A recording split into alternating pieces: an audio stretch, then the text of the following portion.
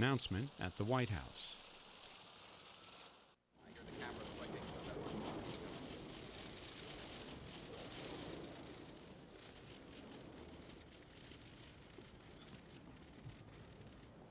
Good afternoon. Today I accepted General Stanley McChrystal's resignation as commander of the International Security Assistance Force in Afghanistan. I did so with considerable regret, but also with certainty that it is the right thing for our mission in Afghanistan, for our military, and for our country. I'm also pleased to nominate General David Petraeus to take command in Afghanistan, which will allow us to maintain the momentum and leadership that we need to succeed. I don't make this decision based on any difference in policy with General McChrystal, as we are in full agreement about our strategy. Nor do I make this decision out of any sense of personal insult. Stan McChrystal has always shown great courtesy and carried out my orders faithfully. I've got great admiration for him and for his long record of service in uniform. Over the last 9 years, with America fighting wars in Iraq and Afghanistan, he has earned a reputation as one of our nation's finest soldiers. That reputation is founded upon his extraordinary dedication, his deep intelligence, and his love of country. I've relied on his service, particularly in helping to design and lead our new strategy in Afghanistan. So all Americans should be grateful for General McChrystal's remarkable career in uniform. But war is bigger than any one man or woman, whether a private, a general, or a president. And as difficult as it is to lose General McChrystal, I believe that it is the right decision for our national security. The conduct represented in the recently published article does not meet the standard that should be set by a commanding general. It undermines the civilian control of the military that is at the core of our democratic system. And it erodes the trust that's necessary for our team to work together to achieve our objectives in Afghanistan. My multiple responsibilities as Commander-in-Chief led me to this decision. First, I have a responsibility to the extraordinary men and women who are fighting this war, and to the democratic institutions that I've been elected to lead. I've got no greater honor than serving as Commander-in-Chief of our men and women in uniform. And it is my duty to ensure that no diversion complicates the vital mission that they are carrying out. That includes adherence to a strict code of conduct. The strength and greatness of our military is rooted in the fact that this code applies equally to newly enlisted privates and to the general officer who commands them. That allows us to come together as one. That is part of the reason why America has the finest fighting force in the history of the world. It is also true that our democracy depends upon institutions that are stronger than individuals.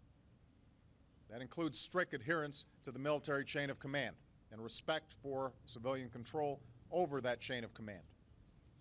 And that's why, as Commander-in-Chief, I believe this decision is necessary to hold ourselves accountable to standards that are at the core of our democracy. Second, I have a responsibility to do whatever is necessary to succeed in Afghanistan and in our broader effort to disrupt, dismantle, and defeat al-Qaeda.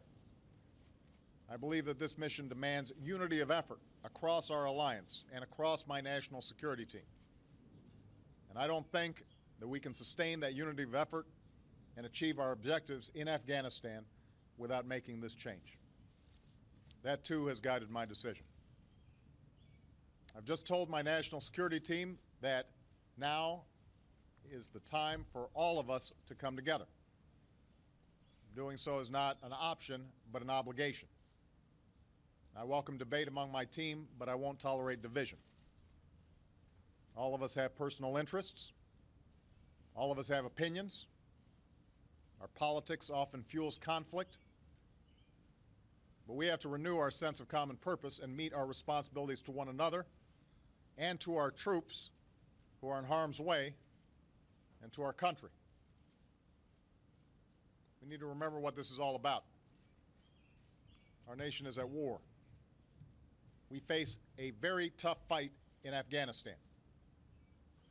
But Americans don't flinch in the face of difficult truths or difficult tasks. We persist and we persevere.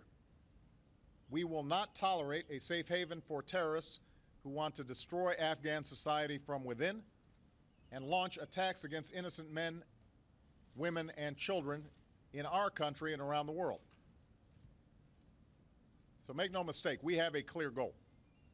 We are going to break the Taliban's momentum.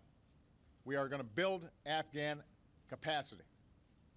We are going to relentlessly apply pressure on al-Qaeda and its leadership, strengthening the ability of both Afghanistan and Pakistan to do the same. That's the strategy that we agreed to last fall. That is the policy that we are carrying out in Afghanistan and Pakistan. In that effort, we are honored to be joined by allies and partners who have stood by us and paid the ultimate price through the loss of their young people at war. They are with us because the interests and values that we share, and because this mission is fundamental to the ability of free people to live in peace and security in the 21st century. Now, General Petraeus and I were able to spend some time this morning discussing the way forward. I'm extraordinarily grateful that he has agreed to serve in this new capacity. It should be clear to everybody he does so at great personal sacrifice to himself and to his family.